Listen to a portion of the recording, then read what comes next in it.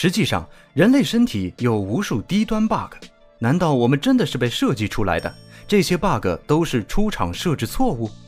我们来盘一盘人身上那些低端 bug， 也许看完你就会发现，人能进化到今天真的不容易。这里是知识TNT，第一个要提名的是啥事儿也不干，只会发言组，典型代表智齿、阑尾以及扁桃体。远古时期，人类祖先的饮食比较粗糙，像什么生肉、叶子、草根，对咀嚼能力要求也很高，所以那时候智齿还是比较重要的。然而，随着现代社会的发展，人类的饮食变得越来越精细，叉子、勺子、刀子等餐具取代了智齿的作用，使它逐渐变成了多余的痕迹器官。谁想到呢？退休后的智齿可能是觉得齿生郁郁不得志，直接走上歪路，成天藏污纳垢，把各种食物残渣都留下了。长此以往，就导致牙齿发炎和龋坏，疼起来要人半条命。因为智齿是在其他所有牙齿都长好之后才开始发育，所以它有时候会暗戳戳把前一颗牙齿顶坏，挤歪整副牙齿，导致间隙感染、心内膜炎感染，是人类进化路上彻头彻尾的 bug。 相比于智齿，另外两位好像还有翻身的余地。按照达尔文的进化论，阑尾在人类以植物为主食的阶段是很重要的消化器官。到了现代，虽然一直被说是专门用来发炎的，但是近年来科学界有研究为阑尾发声，提出它可能会存储和保护对肠道有益的细菌。扁桃体也是一样，它存在的必要性近来备受争议。有些人认为它是一个重要的免疫器官，可以产生淋巴免疫细胞，杀死体内的有害细菌和毒素。但也有不少人认为扁桃体就是人类进化中的残次品，或许在婴幼儿时期有产生免疫细胞和抗体的作用，但随着人类发育，5-6岁的时候，体内就会有成熟起来的更强大而功能复杂的免疫器官，能够完全取代扁桃体的存在价值。此外，扁桃体还容易发炎，或者因为过度肥大而影响吞咽和呼吸，甚至诱发其他器官疾病。人体存在许多 bug， 其中我们感受最深的就是像智齿、阑尾之类的发炎专业户。如果说它们的存在是因为进化过程中忘记剔除了，那从爬行变为直立行走所产生的一系列 bug， 绝对是最明显的生老系统不兼容，比如说疝气、膝盖负重，还有生育难题。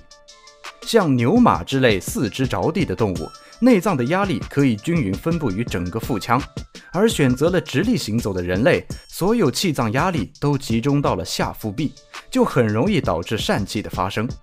疝气简单来说就是人体内的某个器官或组织跑到了不该在的地方，这可能是因为身体天生就有薄弱点、缺损或孔隙，也可能是后天因为肌肉萎缩等原因造成的。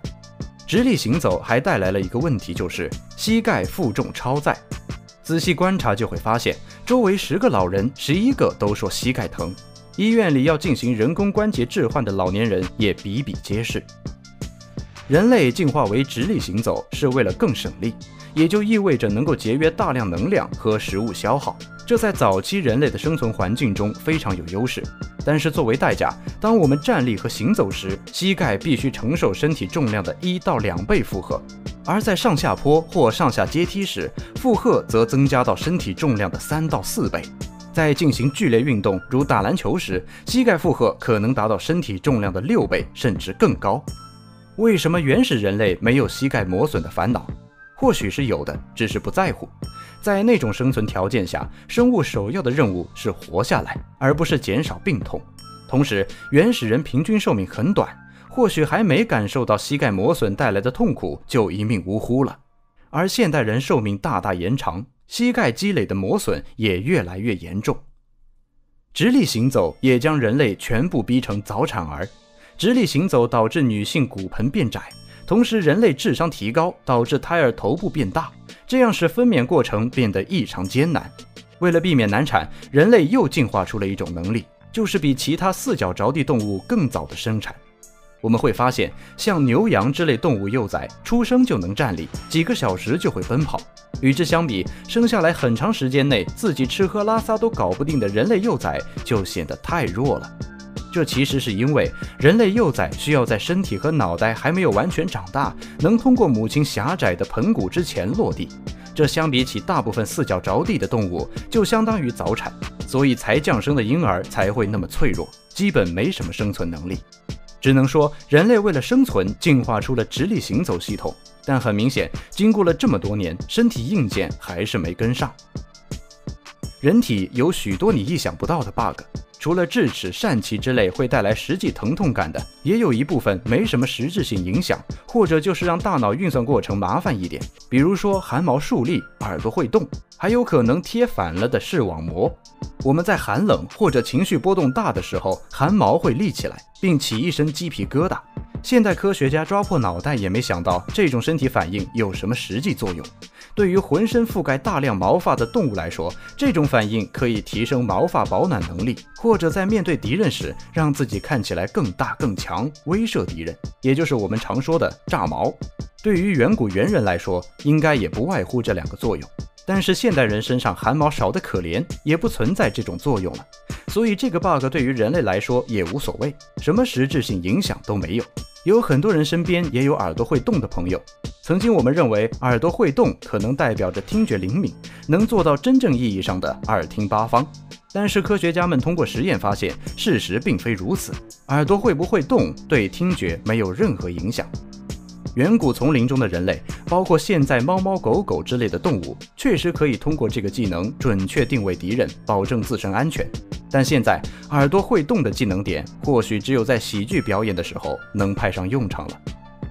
除了这些无关痛痒的 bug， 还有一些对我们来说好像也没什么实感，但大脑可能不太乐意。比如说，我们的视网膜可能贴反了，所以看到的图像其实是倒影，但是大脑会自动纠正，使我们感觉图像是正立的。